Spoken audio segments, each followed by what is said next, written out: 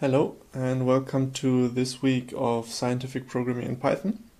This week we'll have a look at mathematical computing and the beginning of statistical modeling.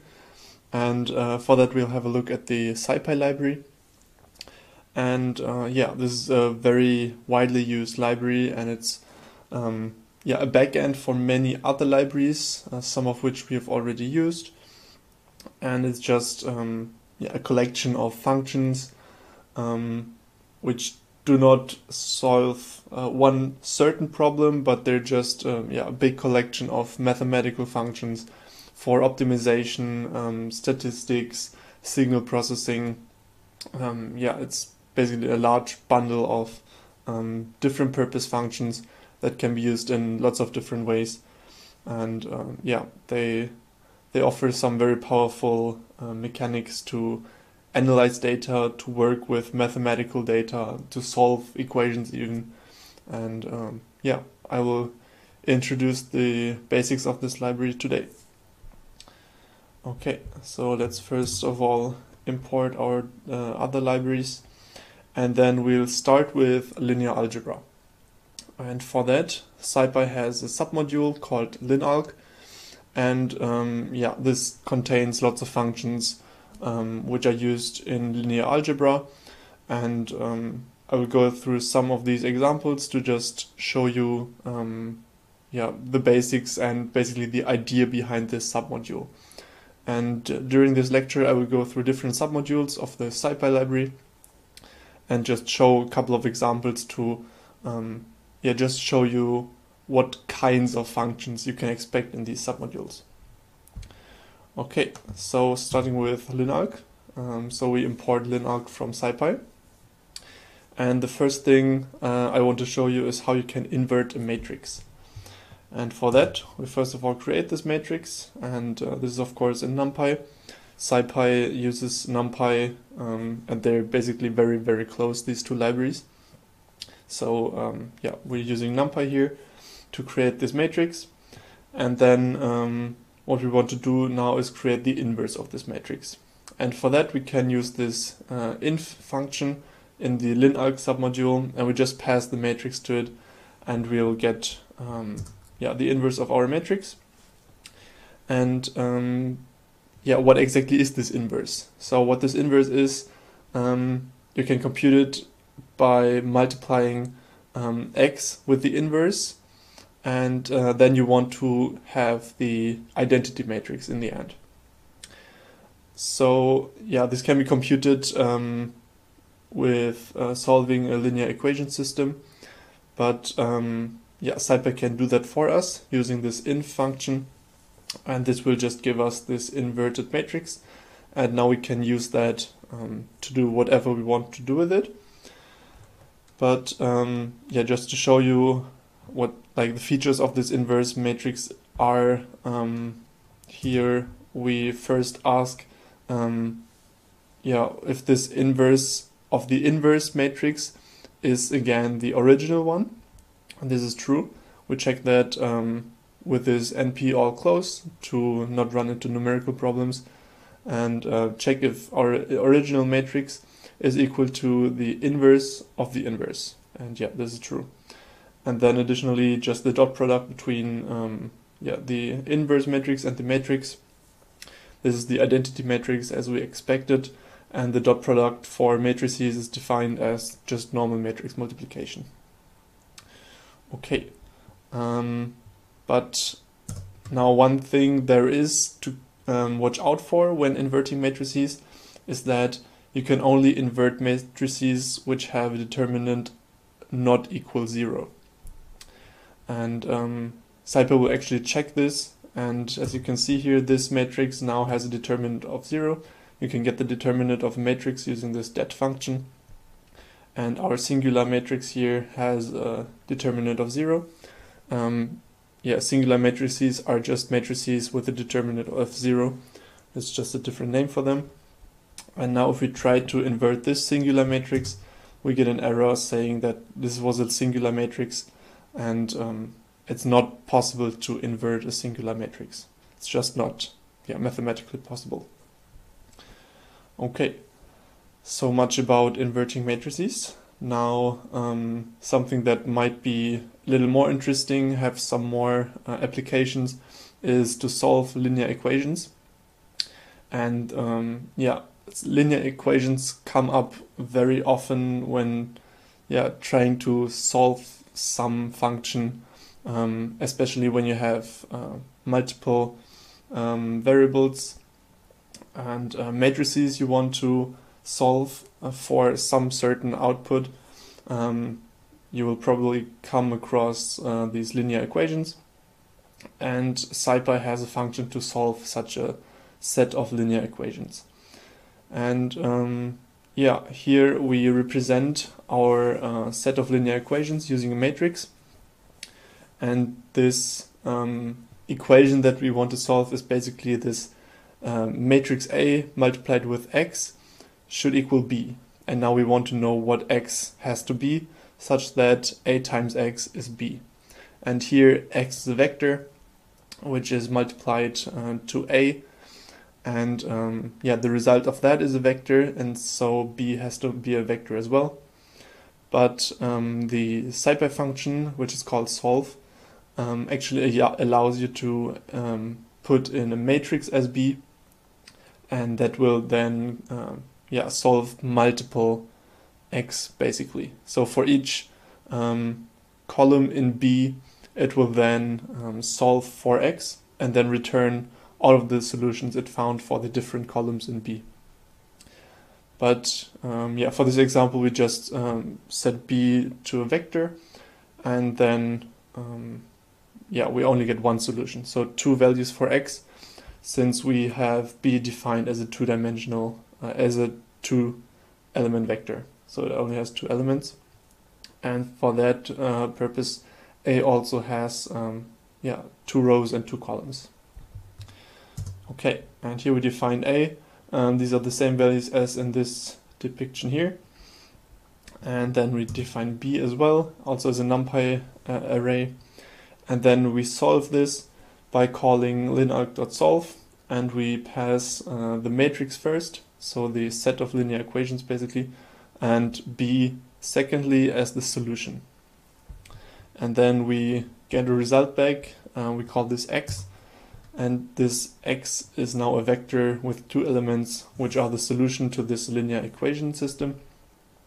And we can check if this was true by just doing a matrix multiplication of a and x, and this should now result in b. So if we check this, we get the result 3 and minus 2, and we can see b was 3 and minus 2, and we define it as 3 minus 2 here as well. So this worked, and it successfully solved our set of linear equations. Okay. Then the third topic I want to cover is eigenvalue decomposition. And this is probably a little more advanced mathematically already. And I'm not sure, I think eigenvalues were part of the Mathematics 1 course. But just a quick reminder what an eigenvalue is and also what an eigenvector is. These are the values and the vectors that satisfy this equation here basically, where m is a matrix and v is now the eigenvector and lambda is an eigenvalue corresponding to this certain eigenvector v. And what this means is that if we multiply our matrix with this eigenvector, then we get the same eigenvector back scaled by lambda. And lambda is a scalar, so this will not rotate our eigenvector in some way, it will just scale it. And this is basically the idea behind eigenvectors and eigenvalues, that an eigenvector is a vector that only is scaled when multiplied with a certain matrix. And this eigenvector, of course, also only corresponds to this certain matrix M.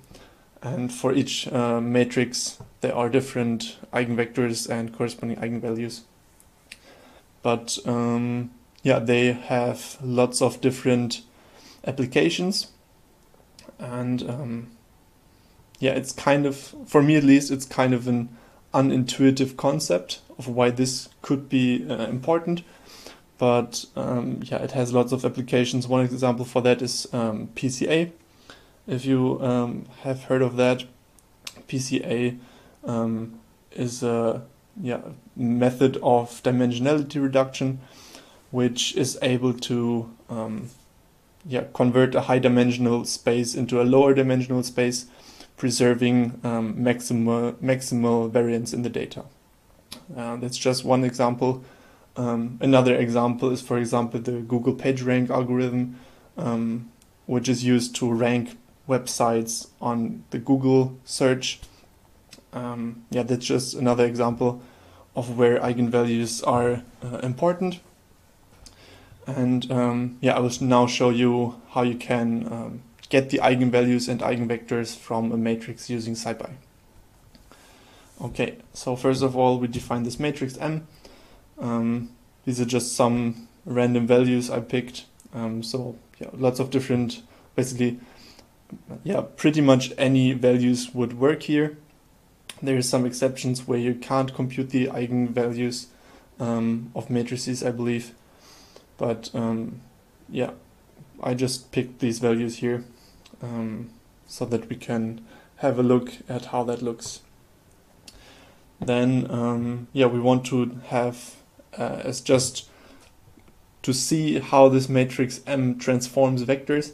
We create this example vector here. It's called X. It's just 1, 1. And let's have a look at how this looks when we multiply M with X. First the original X is just 1, 1, and then M times X, so the transformed X is now 1.75 and minus 0.5.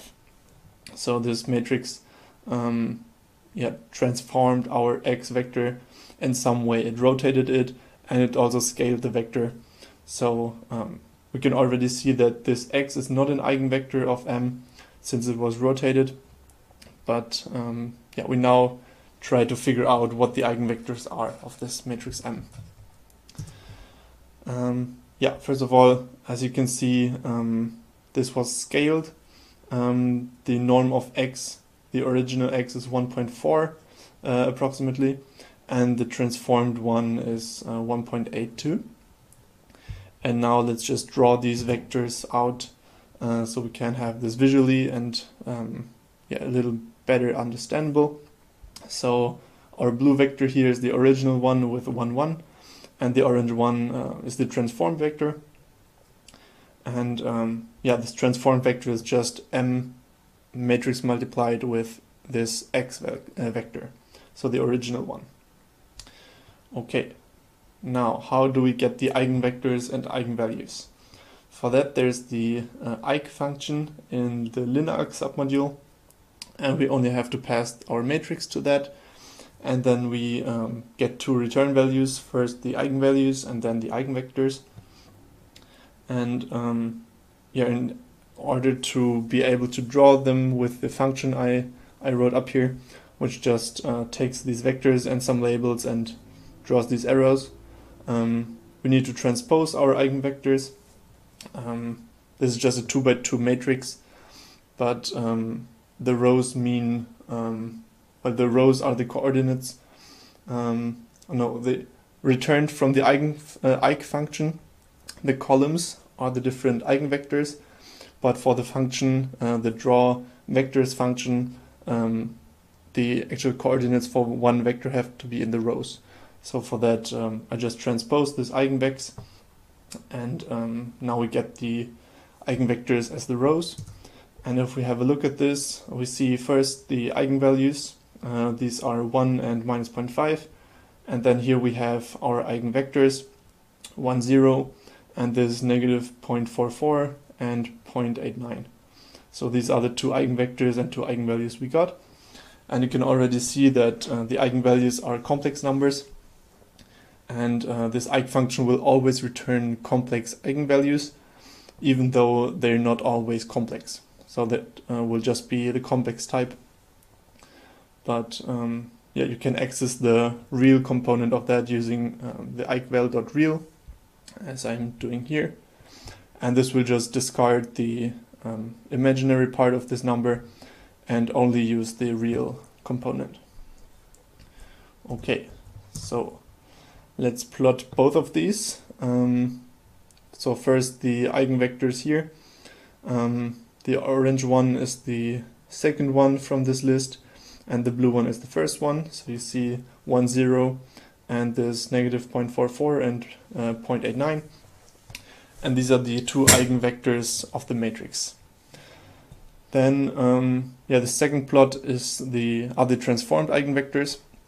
And this is the matrix M multiplied with each of the eigenvectors. And as you can see here, the first eigenvector exactly stayed the same, so this wasn't even scaled. And the second one was scaled by negative 0.5. As you saw in this eigenvalue here, the second eigenvalue is negative 0.5. So this was flipped around and scaled by 0.5. But it wasn't rotated.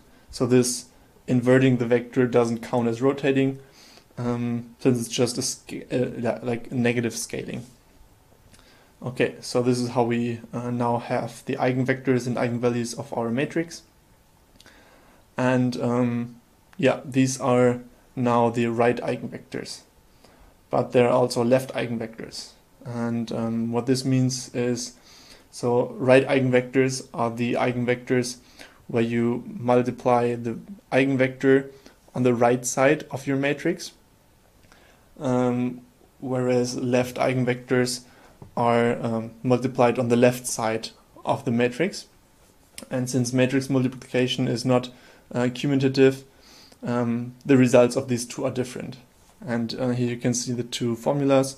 So for the right eigenvectors, the v is on the right side of M, and for the left eigenvectors, the v is on the left side of M. And you can access both of these different types of eigenvectors in this eigenfunction using the parameters left and right. By default, left is false and right is true. So these are just the normal eigenvectors and the eigenvalues that we got previously. This will just display the first eigenvector and the first eigenvalue. And then the second part here is mv, so the matrix multiplied with the eigenvector divided by lambda. So this should be the original eigenvector, and then also v times m, so the reversed order where we multiply the eigenvector to the left side of our matrix. And as you can see here, now we got a different result, and our right eigenvector is not a left eigenvector. And so these are actually different. And we can also access the left eigenvectors by just setting the left argument to true in the eigenfunction. And now we get a different first eigenvector, but the first eigenvalue is still 1. And now this right multiplication results in a different vector, whereas the left multiplication divided by lambda is now again the original eigenvector we had. Yeah, and you can also access both of them at the same time, so left and right, the eigenvalues stay the same. So here the first result, the first return value is are the eigenvalues, then you have the left eigenvectors and then the right eigenvectors. Okay. And there is some overlap with the NumPy library. So NumPy also has a linarg submodule, and there are some overlaps with the Scipy linarg submodule. But overall, the Scipy submodule is more general. It contains more functions and also covers some different topics, which NumPy's linarg submodule doesn't cover. So you can use either of those, but if you are looking for some very specific function, then it's probably a better call to have a look at Scipy's linarg submodule. since this is it contains more functions. But just one example of eigenvalue decomposition again with NumPy and with Scipy. Here we create this matrix called X, and we get the eigenvalues with Scipy's lin_alg function, and then also with NumPy's lin_alg function. So in NumPy this is also called alg, and if we run this and have a look at the eigenvalues from Scipy and from NumPy, you can see that they are the same, but Scipy returned them as complex numbers, whereas NumPy returned them as just real values. But this doesn't mean that NumPy can't compute complex eigenvalues. It will just change the data type depending on what kind of eigenvalues that were. So if the matrix has complex eigenvalues, then NumPy will also return complex numbers. Okay, but as you can see, if we check if these values and the eigenvectors are equal from NumPy and Scipy, that's actually true. So there's no difference in the actual outcome of the two functions.